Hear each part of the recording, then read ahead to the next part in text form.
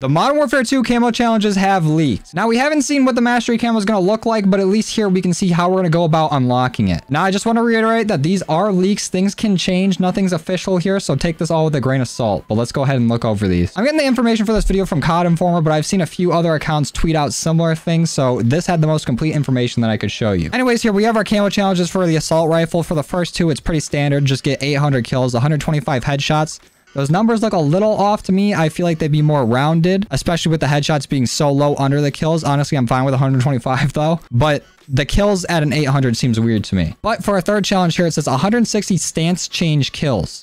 In what he has posted here, it says it most likely means crouching, which I would tend to agree with it. We've seen crouching kills in a lot of COD games, but there is a few other things that you can do movement-wise here in Modern Warfare 2, like sliding, dolphin diving, mounting.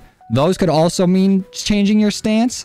I don't know if it means during or directly after, because we have had kills like right after reloading in the past. But let's go ahead and assume this just means crouching. And then they have 75 hipfire kills, not too bad. 100 long shots, could be a little grueling, but hopping in hardcore, playing on a map that has a nice long angle at, not too bad to get. And we also have the dreaded return of 100 mounted kills. Now, I know a lot of people don't like this challenge, myself included. It definitely changes up gameplay where you're just forced to sit there and mount your gun on a wall.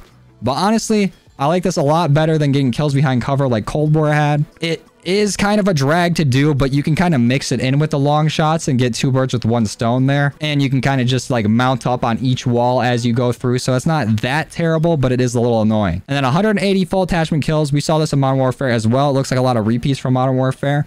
This is getting kills while you have every attachment slot filled. Not too bad. Oh, and over here it says 50 reload kills. I was just talking about this earlier.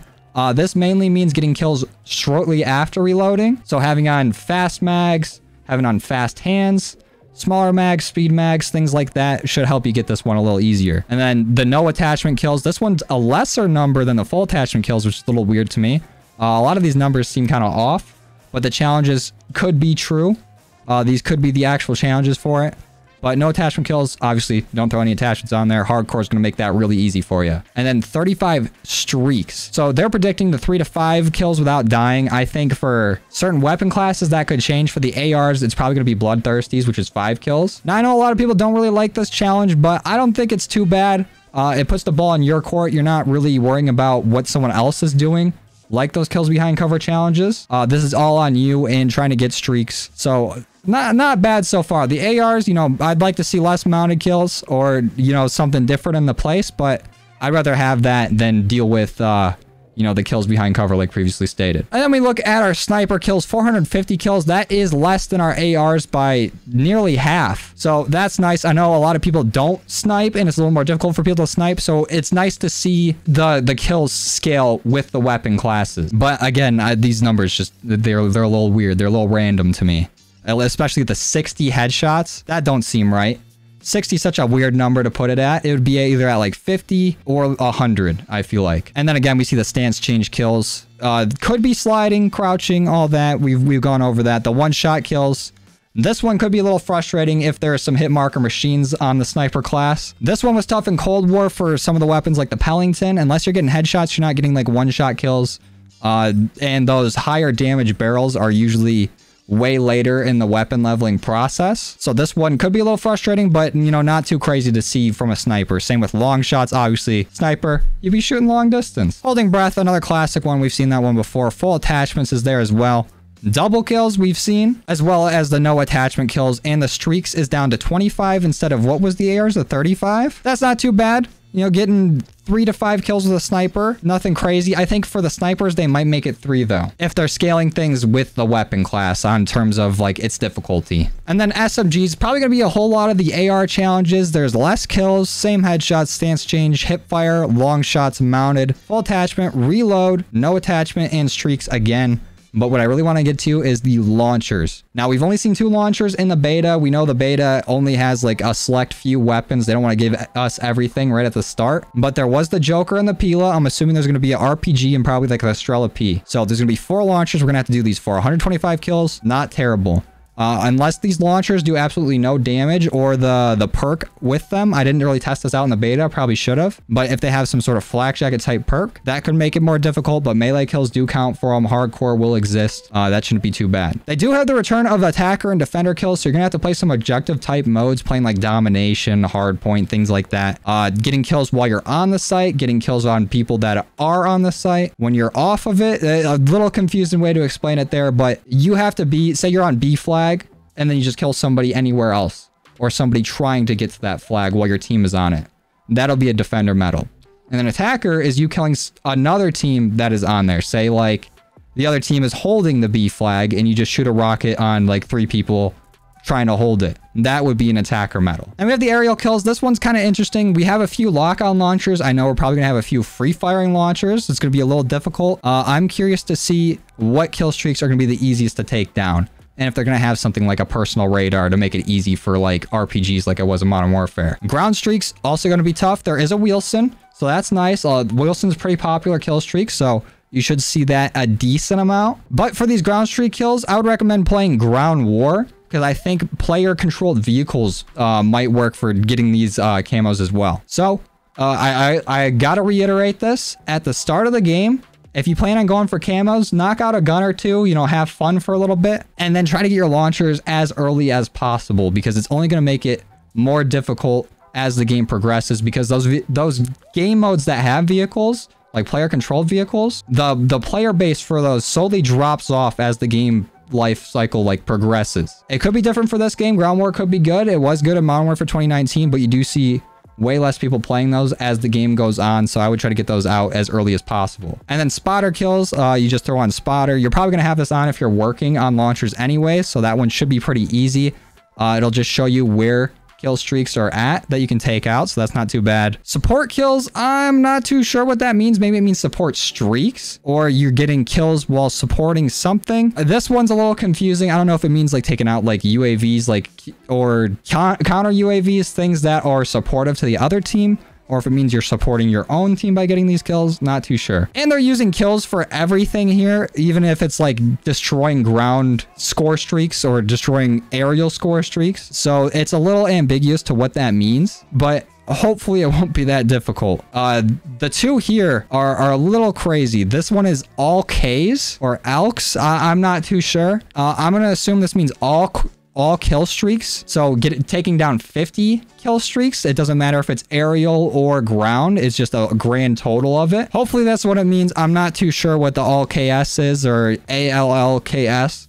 But that's just my assumption. It also could be a medal that you earn, or it could be Ks in terms of like knockouts, like a baseball term. I don't know. I'm just throwing out spitballs here. But speaking of medals, the 50 warhead kills, that could be a medal that pops up for destroying certain types of like score streaks, or just getting any kind of score streak out. That one's a little ambiguous too. Not too sure what that means. And then the 50 vehicle kills, that one's a little concerning. Obviously, it's not going to be too bad if you're playing Ground War, but like I previously mentioned, those modes get less and less popular as you go on. So if it's 50 vehicle kills, of people in vehicles, I'm not too sure how that one's gonna go like as the game gets older. So definitely try to work on your launchers early. But I'm almost positive that Modern Warfare 2019 had a similar challenge, so it could just mean all score streaks. But it feels like, with my assumptions here, a few of these camos have like the same definition of just destroy things. So I don't know if it's going to be all encompassing of you need to destroy certain things just to get the vehicle kills, or if only certain vehicles will count.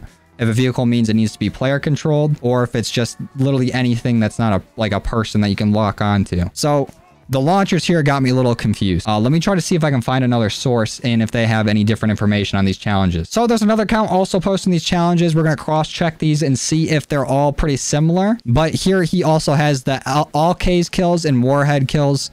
Looks to be like the exact same.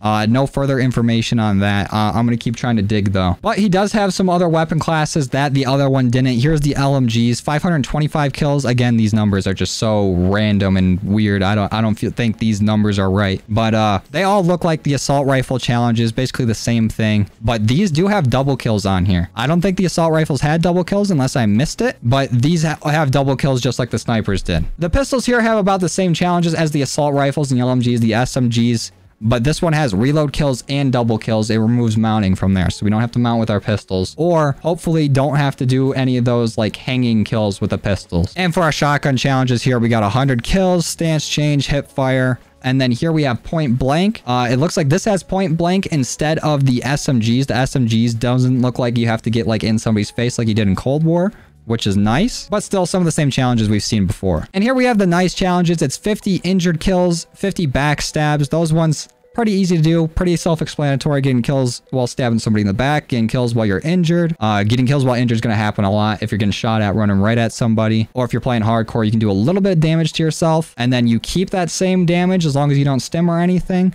you can get kills that way. They have dead silence kills. I'm not sure if they had this in Modern Warfare 2019. Let me check. So it does look like they did have dead silence kills in Modern Warfare 2019. It's hard to remember. It's been a few years, but it should be pretty easy. Just activate dead silence as you're going in. They have stance change kills here, which is a little weird for a knife. They did have sliding kills before. This might be sliding, but getting kills while crouched also seems a little weird. You're going to be way slower, way easier to kill. That one might be very frustrating to do. Double kills also going to be kind of difficult. You got to get two people right next to each other. It's going to be a little bit of time, especially depending on how slow the knife swing is, but it shouldn't be too bad. Kills and smoke, that's pretty standard. Buzz kills isn't something I'm excited about, because that's not anything you can really control. I guess if you just keep feeding kills to somebody till they're on a streak and then you kill them, but this one's going to be more luck based. I'm glad, at least for the number. I don't know if those are legit again, but it's only 10, so this could just happen randomly. You getting kills, somebody's like streaking and you knife them, but I really dislike the challenges where you have to rely on what somebody else is doing. 25 executions, we've seen this before. Shouldn't be too bad. Going to be a little difficult to do, because every time you start an assassination, either their teammate's going to come and save them and kill you, your teammate's going to come up and take the kill. There's so many things that can happen that are bad. It being at the very bottom of the camo challenges is a little concerning, especially if you have to level it up, because once you're towards the end of your camo grind with it, it seems like you're going to be stuck with nothing but executions left. And then 10 streaks, that's pretty good. If the number is actually 10, only getting like 3 or 5 kills without dying 10 times is a pretty easy thing to do. It makes the knife challenges way more completable, especially for those that like struggle with melee weapons. And speaking of melee weapons, the riot shield is going to be back. I know some of you guys are going to be mad about it, but honestly, I think the riot shield is pretty fun to do, and it's pretty easy to counter, especially early in the game. You're going to be seeing a lot of people using the riot shield. I would definitely carry something that's got like a stickiness to it, like a Semtex or a Thermite. And if you see somebody with a riot shield, stick it right on them. Shoot their feet if they're standing. Try to get a different high ground above them if they're crouched. They're not too hard to counter. And then if you have the riot shield, this is something where you got to really focus on your movement. But enough about how to use the riot shield. Let's look at the camos. 200 kills with it. Seems like a lot, but while you're doing it, you should be able to knock it out. Injured kills, kills from behind, dead silence kills, all things we've seen with the knife. Change stance kills. Probably going to be crouching. I really hope it's not sliding, because the sliding seems really slow in this game, but if it is, we're going to just have to deal with it. And then for this one, it's unknown streak small, but they also have streaks at the bottom. I don't know if it means like getting this many kills without dying, or maybe getting double kills. Double kills could be a thing, but most riot shields are like a 2-shot kill. So getting a double melee on somebody and then another double melee on someone else without them killing you in the process and doing that 25 times is going to be real difficult to do. So this challenge being unknown is a little concerning. And then the kills and smoke, buzz kills, executions, and streaks. Those are all things we've seen before. So he did post an update, the riot shield challenge unknown. That is going to be kill 2 enemies without dying. I don't know exactly how different that is from just getting your streak, but maybe that's just like, we don't have any other challenges to throw in here. Maybe we just have 2 streaks instead of just putting in something that could be ridiculously difficult or trying to add a new mechanic just for a challenge. And someone here is saying they look exactly like Modern Warfare 2019. Are you sure it's not a placeholder? And he says, yes, it's not a placeholder. And another update, all streaks are going to be kill 3 enemies without dying instead of 5, which would be really nice. And it says here that stance challenge is going to be get kills while crouching. That's decent for ARs, SMGs, LMGs, not too bad. Instead of just standing while you're shooting, crouch down. But for the knife and the riot shield, might be a little difficult. So now I pull up the Insider article. We're going to quickly go through this and see if there's any differences. I think they've come through and they've grabbed like from all the sources on Twitter and just put it all together. So for stance change, they're saying it could be crouch or prone, which I could see happening too. I don't really like that a lot of these challenges are more camp friendly. It seems like a lot of people are already frustrated that the game is pretty camp heavy. in terms of how it plays. So trying to grind this out and seeing people like laying prone all the time or crouching or mounting is going to be kind of annoying to deal with. So besides that, it looks like they have all the same information, but they did not get this one. This one's still a little weird. Riot shield, a big question mark right now. So that's all the information we have on the camo challenges for Modern Warfare 2 so far. They don't look too bad. Pretty similar to Modern Warfare 2019. A lot of them are pretty straightforward. There are a few that are annoying to do. Some that are going to be kind of difficult. But, you know, that's part of the mastery camo grind. Nothing too crazy that I've seen. Like, that, nothing that's going to be, like, groundbreaking and just annoying to do. Looking at you, Vanguard, with your get long shots again with specific attachments. We're not doing that this year. But let me know what you think of them. Are you excited to camo grind? Are you going to be going for the mastery camo challenges? Have these challenges that we've looked at here kind of deterred you or made you think maybe you won't go for it? You know, let me know down below. But that's going to be it for me today. I'll see you guys next time. Later.